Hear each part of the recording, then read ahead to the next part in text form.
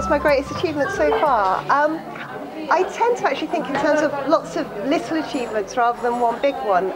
It's just, being able to, keep the family going, pay the rent, put food on the table, they're all important things. And, managing to do that successfully is, an achievement as far as I'm concerned.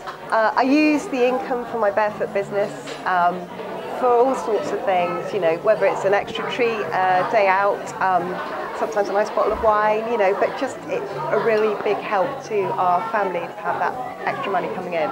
My favourite bit of being a Barefoot Books ambassador so far is doing 4 days of storytelling at a festival, and it was just brilliant. These kids, they were sitting for 5-6 stories at a time. They completely understood the concepts in the books. You asked them lots of questions and they were there on it, completely understood it. Despite all the distractions, they would sit down and listen to all these stories and discuss the pictures. It was brilliant, absolutely brilliant.